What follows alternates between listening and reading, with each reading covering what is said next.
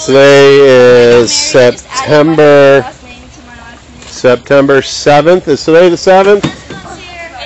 Today's September 8th. This is from our schoolyard to your backyard.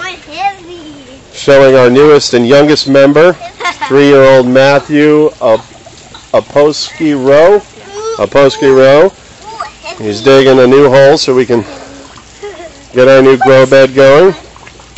He's doing a phenomenal job. He's dug down deeper than he is tall.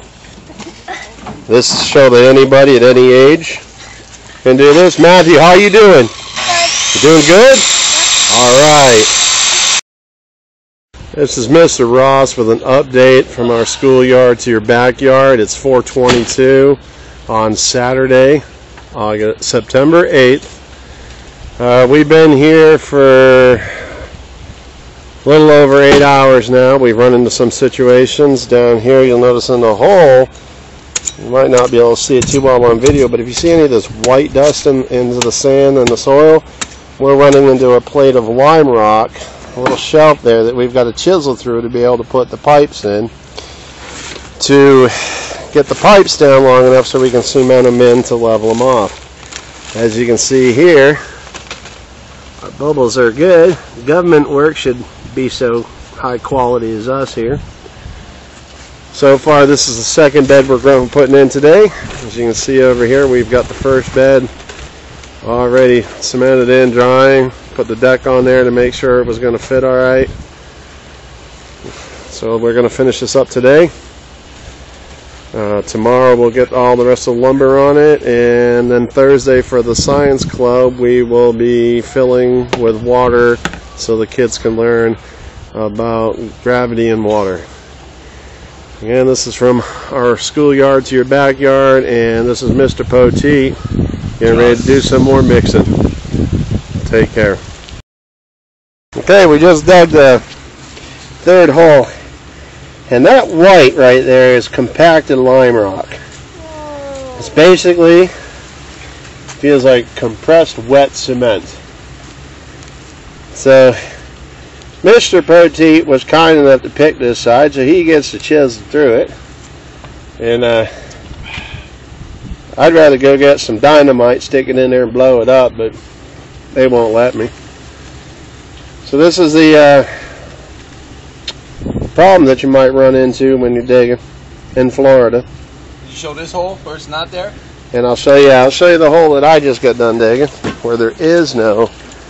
You're talking 4 feet away. There's not a bit of lime rock in that hole. This is where he's at, chiseling it out to here, free and clear. September 9th, about 4:30 in the afternoon, Sunday. We came back. It had been raining all night, well, not all night, since 4 o'clock in the morning. At 10 o'clock it was still downpouring, so we came in this morning, everything was soaking wet. We had to wait for it to dry. It's, like I said, about 4:30 now. We've got both sides and bottom attached on these grow beds. We've got the holes cut out. This is going to be for a 3-inch return and 1.5 inches in. So we're going to see that if we have a larger return, do we pick up more having the water flow in. That'll be the test about it. And you get a chance to run the liners, because we realized that we didn't order the 2x4s to run down the side here to lock the liner into, like this one here. You know, sometimes you forget things, and well, that's where we're at today.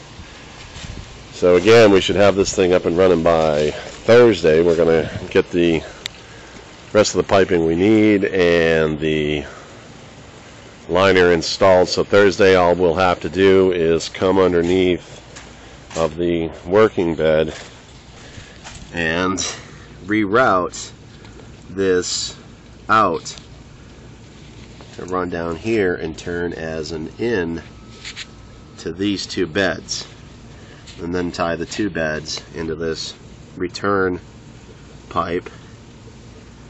And again, that'll be on Thursday when we get that done. But I'll update us more. This is Mr. Ross from our schoolyard to your backyard. Signing off. Gonna go enjoy the rest of the day. Take care.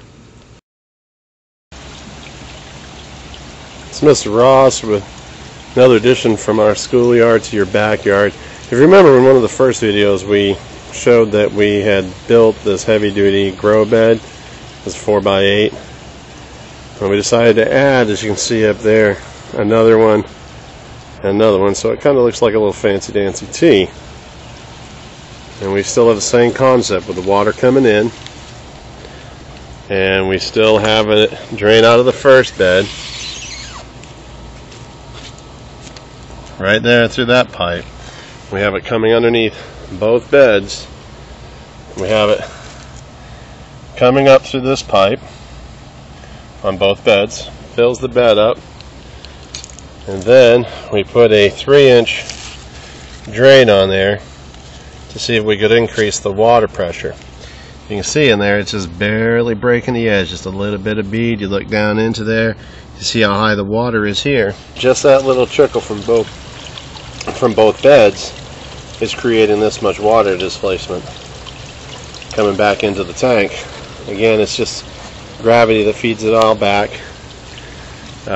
We decided that we took a water test and found out that the ammonia, when we put all the fish in it, started getting high. So we've taken the top tank and we're going to turn it into a biomass where the water is going to come up.